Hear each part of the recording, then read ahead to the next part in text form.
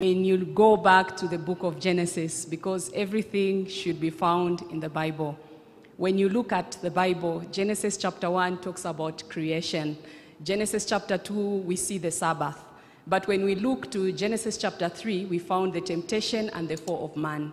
And in Genesis chapter 3, verse 7, you find out that after Adam and Eve ate the fruit, they knew that they were naked. And what did they do? They got the fig leaves and saw apron. So we are seeing right in the Garden of Eden, we see fashion there. Because an apron is a type of fashion.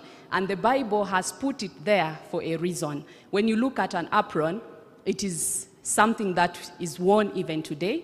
And when you look at that type of dress, it tells you something.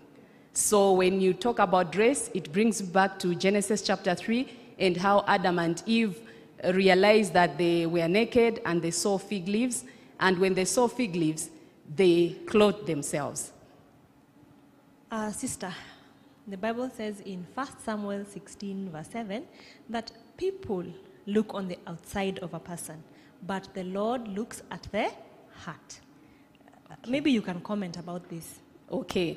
When the Bible says that when Samuel was going to anoint the king, who was David, the Lord reminded him that he looks at the heart, not at the outside.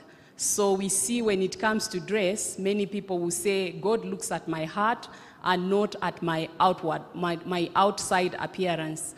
But when you look in the Bible says in Genesis chapter 3, verse 10, you find out that when Adam and Eve sinned against God, and they saw fig leaves, and when Jesus came to visit them, they started hiding themselves. Why did they hide, and yet God looks at the heart?